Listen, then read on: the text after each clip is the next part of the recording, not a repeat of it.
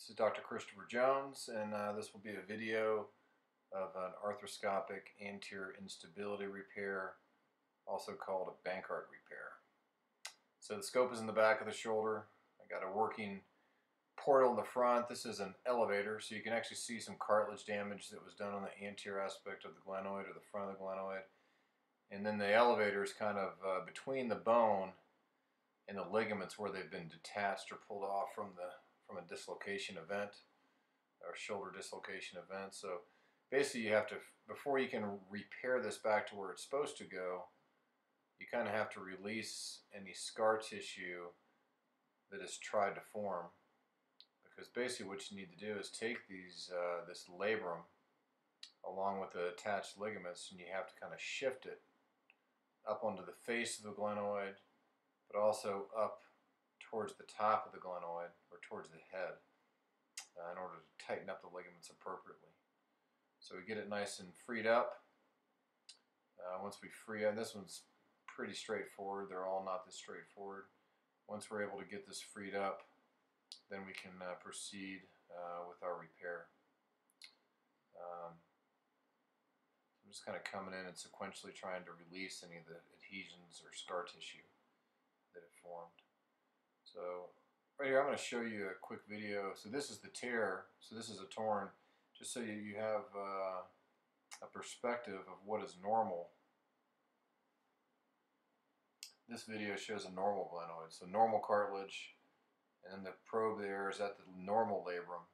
So you can see there's not a cleft or a tear. Okay, so here we're back to the shoulder that we're repairing.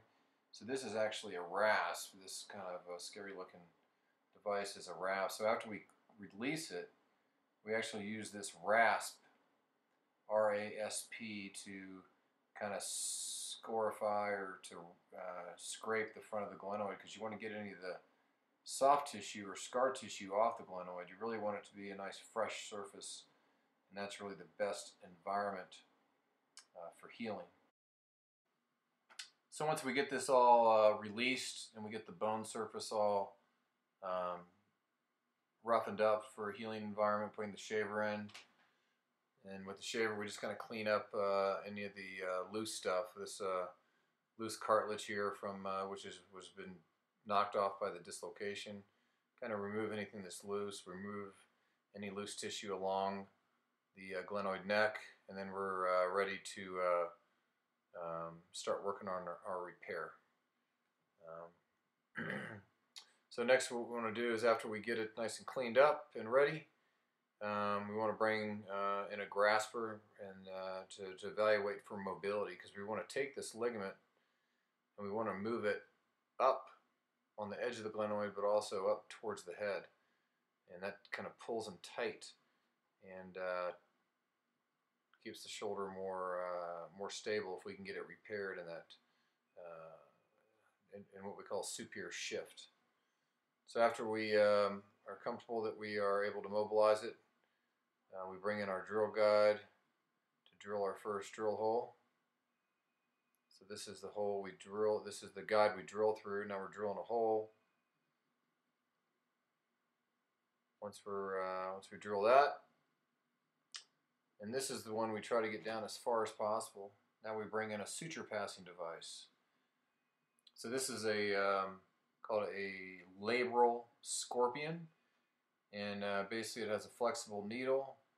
This allows us to get down really low, so I can test. Okay, can I pull up where I want to? Can I pull that ligament up to where I want to attach it? So it delivers that needle, and then we can pull a stitch through. And this is actually a high strength suture, but I'm actually just using this as a passing suture. And what I'm going to pass is actually what we call labral tape. You can see that coming through. And the reason I use this labral tape by Arthrex is that it's wider and it's less likely to pull through, and also less likely to cause any abrasion of the cartilage of the humeral head or the glenoid. So now I reach in here with the grasper, and what I'm going to do is I need to have both of these suture limbs coming out the same entry portal.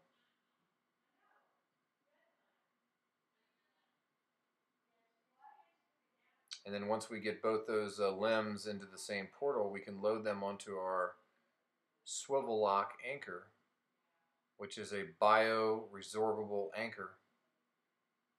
And you'll see that come into view here really soon. So we load these sutures onto the tip of the anchor, which is called the eyelet. The eyelet is delivered into the drill hole down to the base, and then we can adjust tension. There's the eyelet. We're delivering into the base of the drill hole.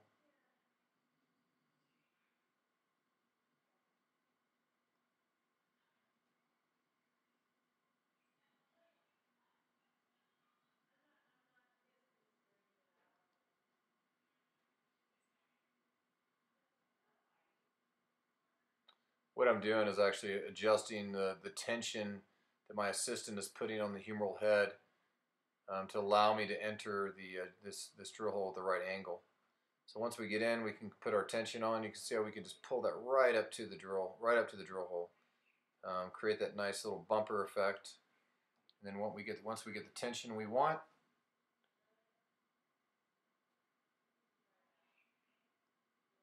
we just deliver the anchor in, just rotate it in just like a screw.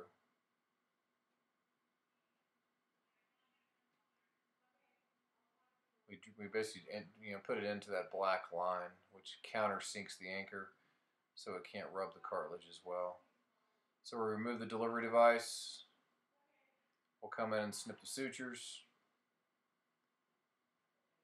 And that's the first anchor for this repair.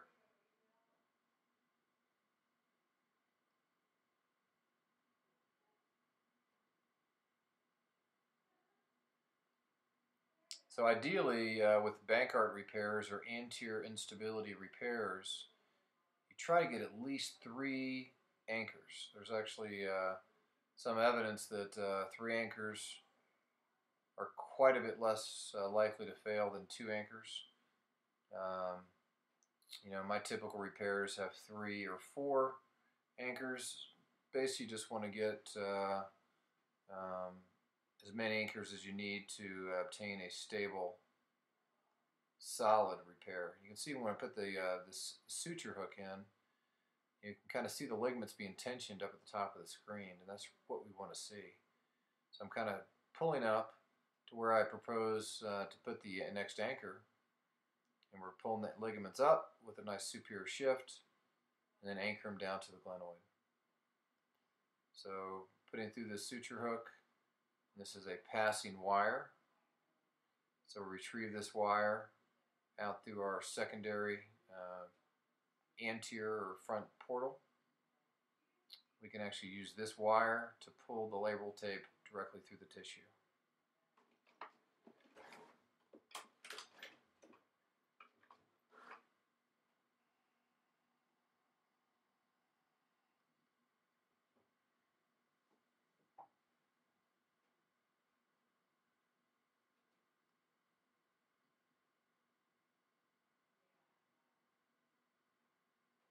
So now we have the second labral tape in.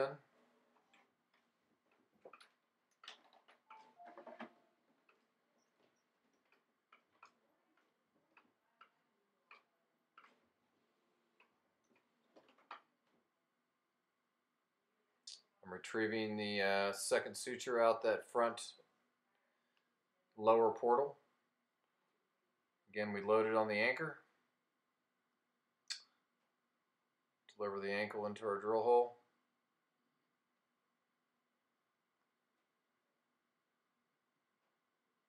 And this time I was a little overly aggressive. I need to get a little more slack. There you go. That's a little better. And now we get it to the appropriate depth. We tension our sutures. And then deliver the anchor. So what's really nice about these swivel lock anchors is you really have infinite variability with your adjustment of your the tension on your sutures. So you can really put the anchor, get it set, and adjust your tension to where you want it. and then once you're happy, just screw the anchor in.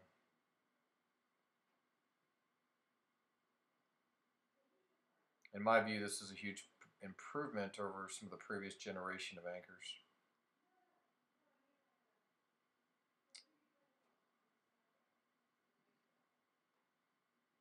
Same thing, we'll come in, snip that suture.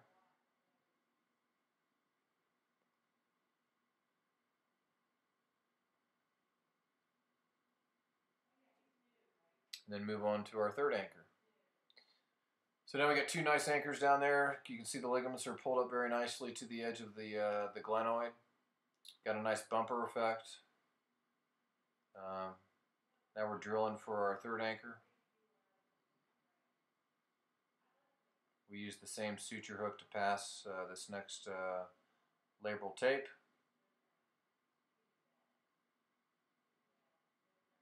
Now we're putting in that third anchor, same technique. You know, get the right tension, put it down. Okay, adjust the tension. Get it perfect.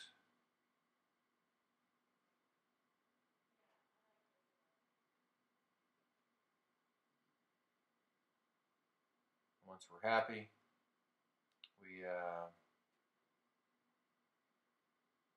put that anchor in. So the typical repair is three anchors. On this particular repair, it was a pretty big tear, so I'm actually going to put 4 in. So we have one more anchor in the front. You can see once you cut this tape with these knots, there's no knots that are going to rub on the cartilage, which is actually very nice. There's been some abrasion of cartilage by knots, so avoiding those knots is actually a very good thing when you're dealing with a joint repair. So I think I need one more anchor right here. You can see up top, just above the probe, that's actually a normal, what we call sublabral hole. So we don't want to close that down, but I do think we need one more anchor right here, and that kind of completes the attachment of that inferior glenohumeral ligament. So again, same process, drill our hole.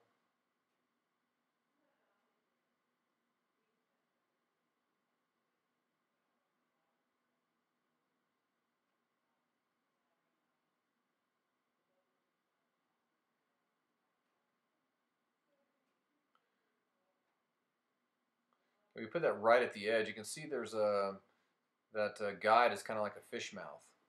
You kind of sit that right on the edge of the glenoid. And that's really what allows you to really put that drill hole in the perfect spot.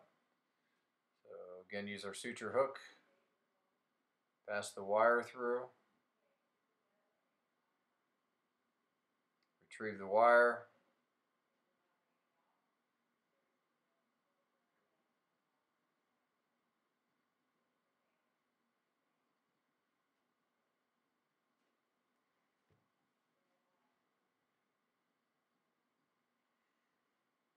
pass our suture or our labral tape. Again, seat the eyelet, adjust our tension, and put the anchor in.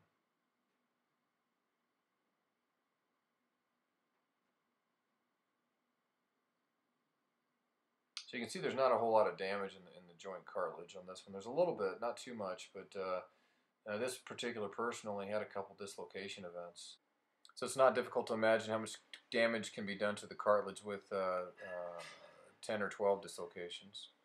So this patient also had a tear that extended around to the back, so now I have the camera in the front looking at the back, and we're going to place just one more anchor back here to stabilize that posterior labrum, and you can see that final product here. So here's our final construct, single anchor with labral tape in the back, 4 anchors and labral tape in the front. Very nice stable construct, very nice stable repair. Hope you enjoyed that video. Certainly go to my website to see other surgical videos and to look at my rehabilitation protocols. Thank you.